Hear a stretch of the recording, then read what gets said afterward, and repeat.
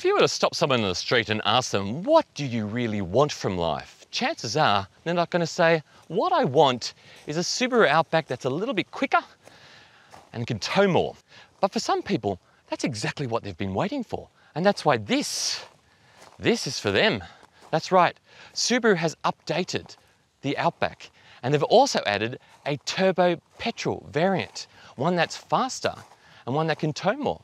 Now, over the last couple of days, we've driven it exactly how you should as well. Peak hour traffic, everything you can imagine. Off-road, you can see it's absolutely filthy. And we're going to show you what it's like to drive. I'm going to tell you about its practicality, its safety, its pricing, its features, the lot. I'm also going to tell you something about the Outback that no other reviewer on the planet will probably tell you. And that is how to get into the car if you don't have the key. It's at the end, watch it. But if you want to read the full review, go to carsguide.com.au and give us a like and subscribe. Now, a long time ago, the Subaru Outback used to have a turbo diesel. It used to have a V6 petrol as well. Sadly, they're not with us anymore. No, the new generation came along and they gave us a new 4-cylinder petrol engine, a 2.5 litre petrol engine. Sadly though, it only had 138 kilowatts of power, 245 newton meters. Just wasn't enough. I mean, it is, but not if you towed, really. And that's why this is fantastic. This is a 2.4 litre turbo petrol engine. It's the new turbocharged engine. 183 kilowatts, 350 newton meters. Whoa. The extra grunt has meant Subaru could increase the brake towing capacity by 400 kilograms. So the brake towing capacity of the non-turbo Outback is 2 tons, and for the turbo it's 2.4 tons. Subaru says the extra grunt makes it 22% faster when it sprints from 0 to 100 kilometers an hour. That's almost a quarter faster. Now, all Subaru Outbacks have a CVT transmission. It's a continuously variable transmission. And all Subaru Outbacks are all-wheel drive. There's something else I want to show you. Come on. It's this. Can you see it? Can you see that? You know what that is? That is 213 millimeters of ground clearance. That's right. Whoa, look at it. Do you want to go for a drive? I want to go for a drive. Let's go for a drive. Okay, let's go for a drive. Now, we are in the turbo variant here, because of course we are. That's what you want to find out about. But over the course of the last couple of days at this Subaru Outback launch, we have driven both the turbo and the non-turbo, and we've driven them on all the kinds of roads you'll drive on. We started off in city traffic and we crawled our way through peak hour.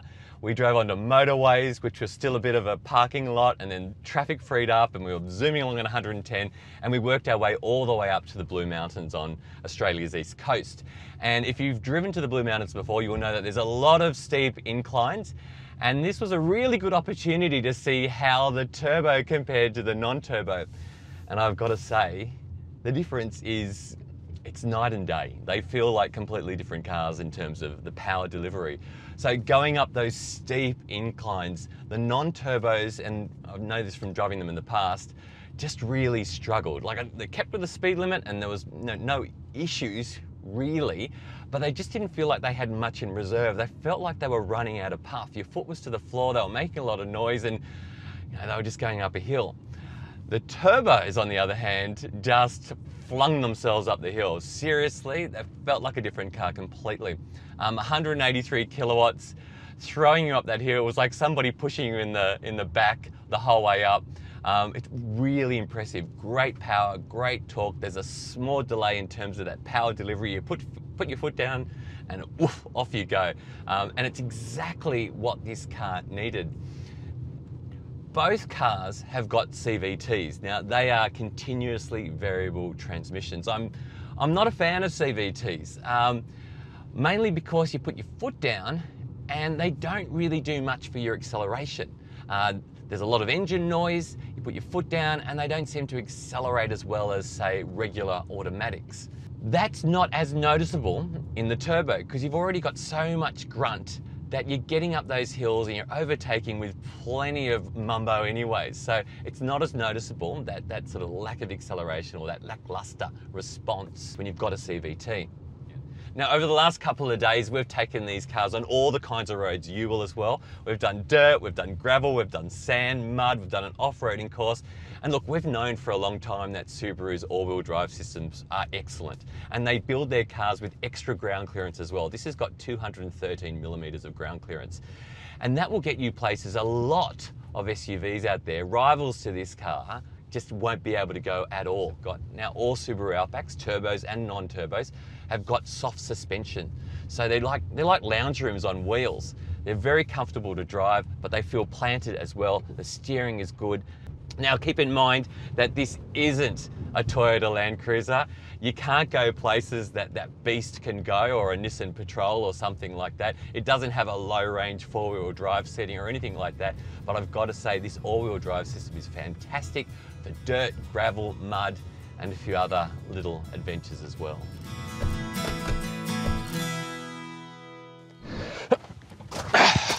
Hey, we haven't spoken about something.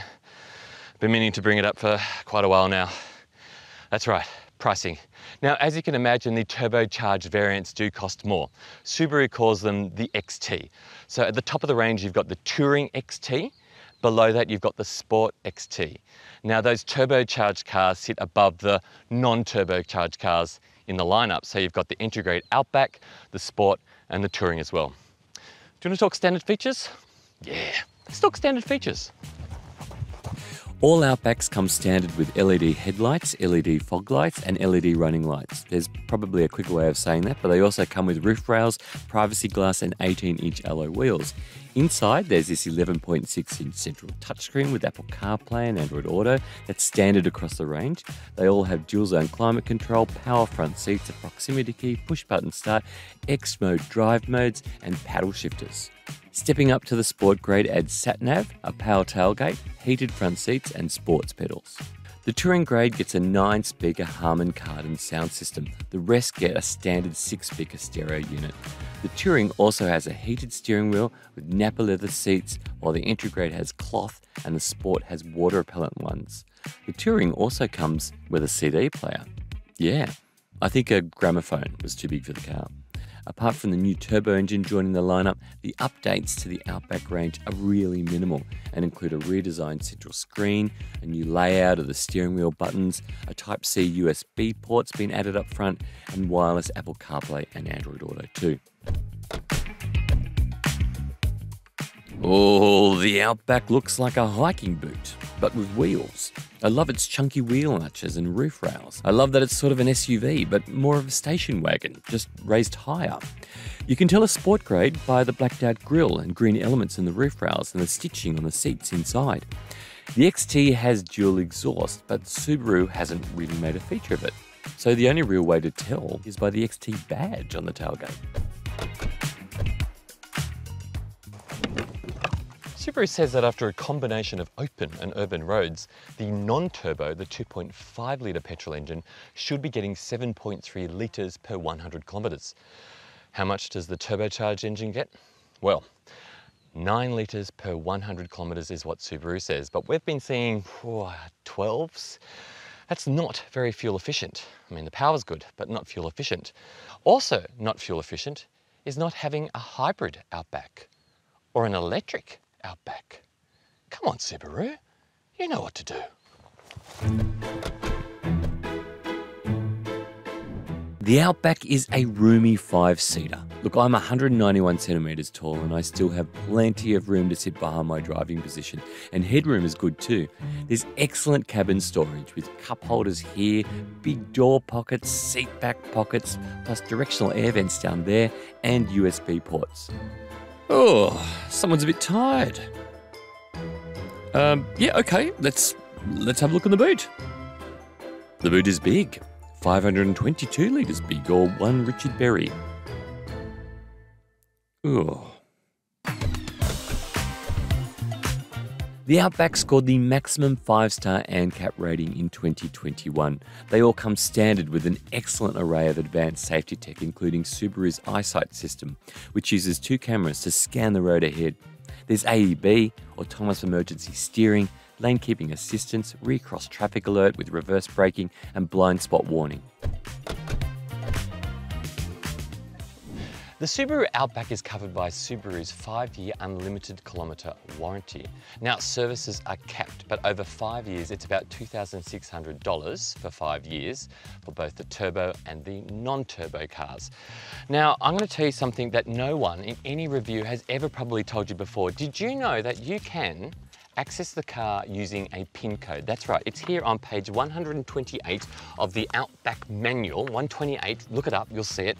You can actually use a PIN number to get into your car, and that means you can leave your key fob in your car, go for a surf, and then come back and then re-enter the PIN number again, just using the rubbery boot latch that you use to open the car. It's amazing. I'm not going to show you now. I've done it in a video before, you can look it up, but now you know. Very good. The Subaru Outback, it's always been practical, it's always been comfortable, it's always been great at little adventures off-road, dirt, gravel, mud, that type of thing. It loves it thanks to its all-wheel drive system and excellent ground clearance. But something was missing. That's right. More power and more towing capacity. And now it's here, thanks to this turbocharged variant. It's something that a lot of people really were looking for in life.